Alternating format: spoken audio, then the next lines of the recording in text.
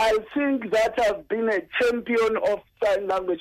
Thamsanqa Jantjie made headlines this week after his signing at Nelson Mandela's memorial service in South Africa. On behalf of the President, I welcome all of you who have travelled from all corners of the world. But the gestures meant nothing. His random movements branded an insult to deaf people.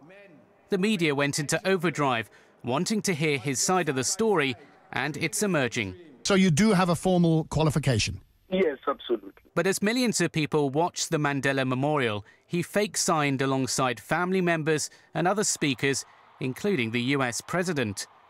Experts said the 34-year-old didn't even know the basics, like thank you or Mandela. Newspaper reports claim he said he started hearing voices and hallucinating on stage, leading to the gestures that made no sense. Is it not fair to clarify? Yes, I'm currently receiving a treatment in schizophrenic.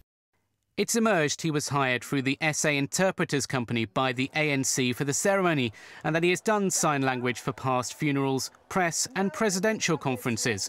However, it's unlikely that the attention on him will subside just yet, and his next engagement is likely to be a focus too.